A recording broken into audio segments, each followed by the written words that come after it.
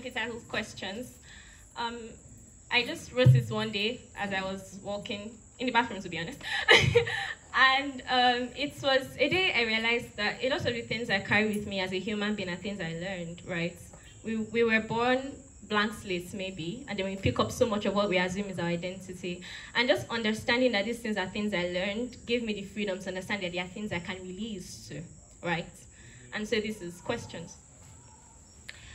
Where did it begin to go so grievously wrong? Can you remember the moment you first forgot yourself? What earth-breaking sin ripped your name out of your mouth, turned your heart to a stranger, made an alien out of love? Who filled you with all this hate? Placed the dagger in your hand and told you to point it at your own ribs? Why do you fear the living, the soft, the breathing? Why do you fear everything that blooms inside you?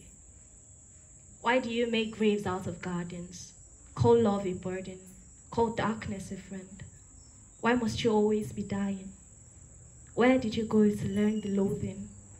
And where can we now go to learn loving? Thank you. And